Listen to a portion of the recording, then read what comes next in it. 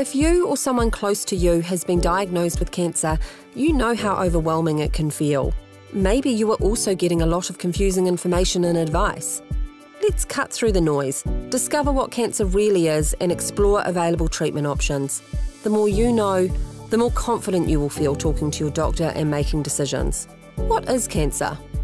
Our bodies are made up of millions of cells. Inside each cell is an instruction manual called DNA, which has chapters we call genes. Genes tell the cells how to behave, when to make new cells, and when to die.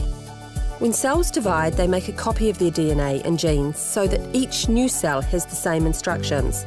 That copy also divides, and so on. While older, damaged cells are told to die off, making way for new healthy ones, occasionally the DNA instruction manual in a cell can get damaged or mutated. The cause of this mutation could be a chemical or environmental carcinogen. You might even have a hereditary risk for cancer. Other times, the cause is unknown.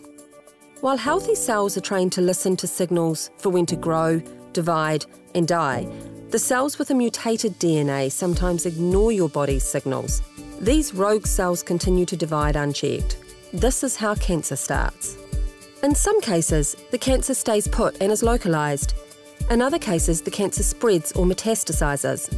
When they are metastatic, tumours consume the body's resources as they grow, damaging healthy, functional tissues and organs along the way. When considering treatment options, your doctor may order genomic testing for your tumour. Genomic testing reads the instruction manual of cancer cells to identify the mutations that may be causing the cancer to grow. So what's next? Depending on the stage of your cancer, your doctor may use a standard method to initially treat your tumour, such as surgery to remove the tumour, radiation used in small doses to kill the cancer cells in a precise area of your body, or chemotherapy to kill rapidly dividing cells throughout your body if the cancer has spread. Your doctor may also consider targeted therapy drugs, which are developed to precisely target the underlying DNA mutations causing your tumour to grow, and may be less toxic and more effective than chemotherapy, or immunotherapy, which uses the power of your own immune system to attack cancer cells. Genomic testing can help your doctor choose the targeted therapy or immunotherapy option that is best suited for your specific cancer.